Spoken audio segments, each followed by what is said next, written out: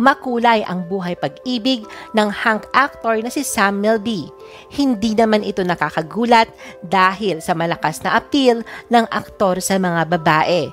May mga babae din sa showbiz na na-link kay Sam. Ating kilalanin ang mga babae na na-link at naging karelasyon ni Sam Milby.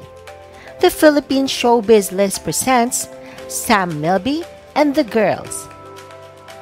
Welcome to the Philippines Showbiz List, your dose of the Philippines Showbiz buzz. Please subscribe to our YouTube channel and do not forget to follow and like us on Facebook. Bago natin simulan ang listahan, masasagot mo kaya ang trivia question na ito? Sinong aktres ang ipinagawa ang kanyang kwarto gaya ng design ng kwarto ni Sam? Malalaman mo ang sagot mamaya. Bangs Garcia. Bago pa pumasok si Sam sa bahay ni Kuya noon, ay nakadate niya ang sexy actress na si Bangs Garcia. Pero ayon kay Sam ay hindi niya ito nakarelasyon. Ayon kay Sam ay lumabas lang sila ng madaming beses ni Bangs noon. Bago sumali si Sam sa Pinoy Big Brother ay lumabas sila ni Bangs ng mga 3 weeks lang. Matapos sumali ni Bangs sa isa ding contest ay hindi na sila nag-usap. At ilang linggo ang nakakaraan ay pumasok naman si Sam sa PBB.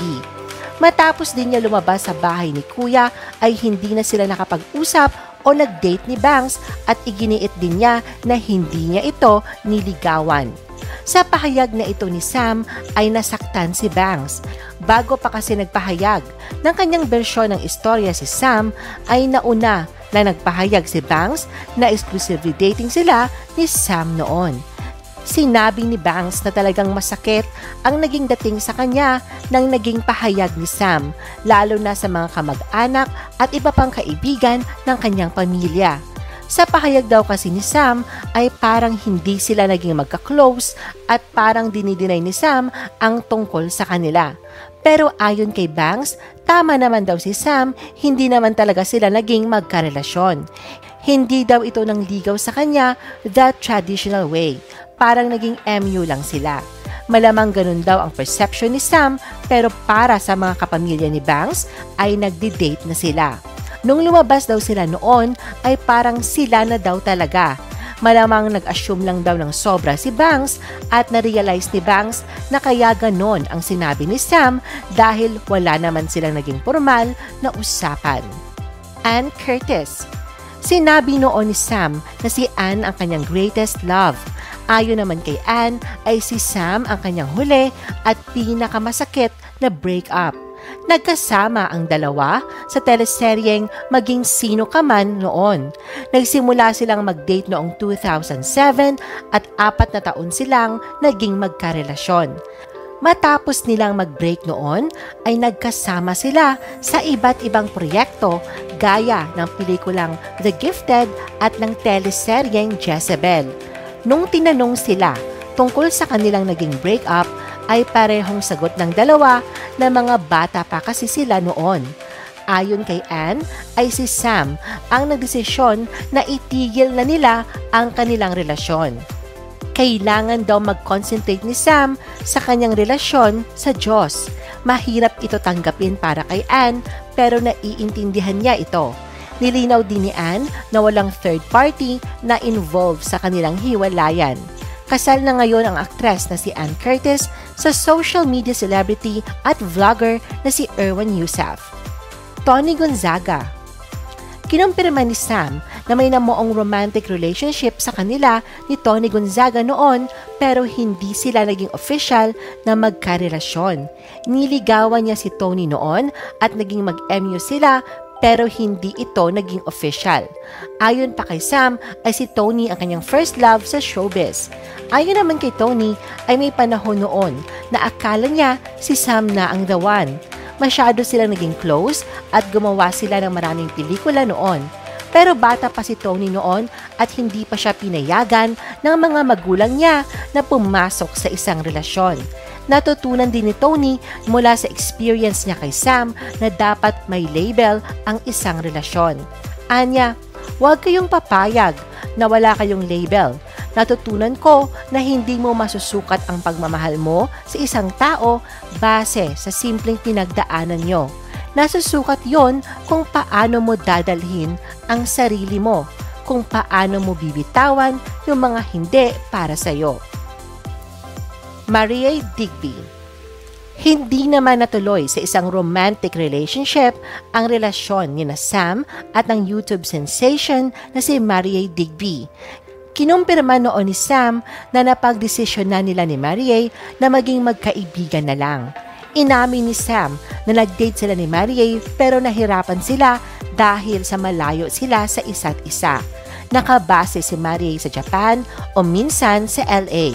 Ayon pa sa kanya, ay umaasa sila noon ni Maria na magkatuluyan sila pero mahirap daw talaga. Chiu. Walang anumang romantic ang namagitan kina Kim at Sam pero inamin noon ng chinita princess na si Chiu na sobrang crush niya si Sam. Ginaya pa nga daw ni Kim ang design ng kwarto nito sa kanyang bagong bahay sa kwarto ni Sam. Tinukso din noon ng Queen of All Media na si Chris Aquino si Sam na ligawan niya si Kim. Hindi ito nangyari pero naging magkaibigan sina Sam at Kim. Maha Salvador. Na-issue noon na magka-date daw sina Maha at Sam pero klinaro ni Sam na magkaibigan lang sila ni Maha. May group chat daw sila at doon sila nag-uusap. Inamin ni Sam na naisip niya na ligawan si Maha noon, nagparamdam daw siya pero walang nangyari. Shaina Magdayaw. Inamin ni Sam na niligawan niya si Shaina noon pero hindi niya kinumpirma kung friend zone siya ni Shaina. Nabanggit noon ng aktor na si Enchong D sa Chris TV na bino-zone ni Shaina si Sam. Pero ayon kay Sam, hindi niya alam kung bro zone ang tawag doon pero naging magkaibigan sila ni Shaina. Hindi daw na-develop ang kanilang relasyon into something. Ariela Arida. Na-link noon si Sam sa Binibining Pilipinas winner na si Ariela Arida. Pero ayon kay Sam ay hindi sila nagdi-date ni Ariela, hangout lang. Kasama daw noon ni Ariela ang longtime friend ni Sam na si Pia Wurtzbach. Inimbitahan ni Sam si Pia sa bahay niya at sinama ni Pia si Ariela. Natawa naman si Ariela nang maling siya kay Sam noon dahil minsan lang daw sila nagkita at pagkatapos noon ay wala na. Jessie Mendiola. Niligawan noon ni Sam si Jessie pero nahinto ito. Nagustuhan ni Sam ang pagiging simple ni Jessie at hindi raw ito maarte. Ito yung mga panahon na ginagawa ni Jessie ang remake ng Mexican telenovela na Maria Mercedes. 9 years ang agwat ni na Sam at Jessie. 20 pa lang noon si Jessie nang niligawan siya ni Sam. Pero itinigil ni Sam ang pangliligaw kay Jessie. Ayon pa kay Sam, ay mutual decision nila ni Jessie na maging magkaibigan na lang. Hindi naman naging awkward o complicated ang naging pakikitungo nilang dalawa matapos ang naudlot na ligawan. Mary Jasmine. Matapos ang mahabang panahon na pagiging single ni Sam noon, ay nakipagrelasyon siya kay Mary Jasmine. Ipinakilala ni Sam ang kanyang girlfriend sa publiko pero nanatili pa din silang low-key at pribado sa kanilang relasyon. Half British at half Japanese si Mary pero lumaki ito sa Australia at madaming nagsasabi na may hawig ito sa ex ni Sam na si Ann Curtis. Pero nagkahiwalay din sina Sam at Mary. Inamin noon ni Sam sa Tonight with Boy Abunda ang breakup nila ni Mary. Hindi niya idinitalye ang breakup pero ayon sa kanya ay okay naman sila ni Mary. Catriona Gray. Nag-viral naman noon ang isang photo ni na Sam at Miss Universe 2018 na si Catriona Gray na magkasama. Lumabas ang mga espekulasyon na magkasama sila Sam at Catriona noong holiday season. Ayon sa founder ng Cornerstone Entertainment na si Erickson Raimundo na talent manager ni Sam at local business manager ni Catriona, ay inimbitahan niya si Catriona na bumisita sa farm. Inimbitahan din daw ni Erickson si Sam. Coincidence daw na magkasabay na pumunta sina Catriona at Sam at dahil sa magka-church pa sila at parehong kasama ng parehong Bible study group. Dininay naman ni Catriona na nangliligaw si Sam sa kanya. Magkaibigan lang daw sila. Sa ngayon ay single pa din ang kapamilya hunk actor na si Sam Milby.